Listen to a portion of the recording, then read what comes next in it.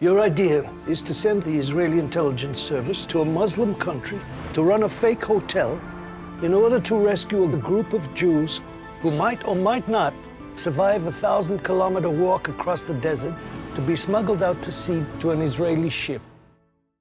I play a character by the name of Kabede. He decided to take his people and walk 2,000 miles through the Sudan desert to Israel. I will bring more families. We'll find a better way. They leased a deserted Italian diving resort on the Red Coast to smuggle the Ethiopians through Sudan. It's really powerful to sit down and hear some of their stories. I came to Israel in Operation Moses in the 80s, the first exodus of the Ethiopian Jews.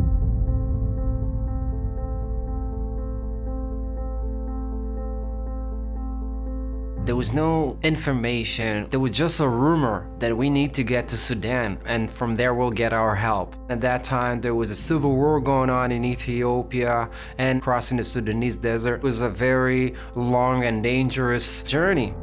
This operation could not have succeeded if it was not a combined operation between the Jews who came from Ethiopia and those who came from Israel.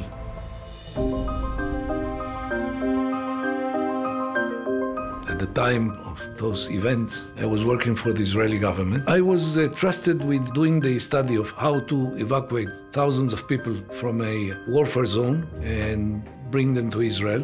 And we needed a larger team, so I became commander of this operation. Even if this could work, you'd need a team of agents on the ground.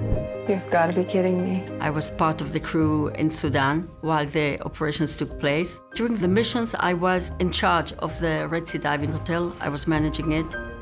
This operation was so fulfilling because you were saving hundreds of people from a very bad fate. Who saves one life saves the world entire. We just saved 174.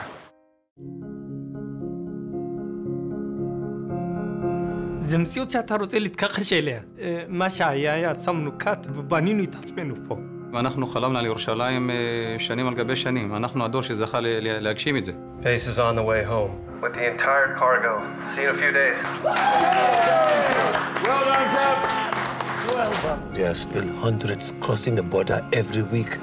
Thousands more in Ethiopia still. את ההקרבה שהייתה שם, את הסיכונים, להגיע לירושלים בכל מחיר.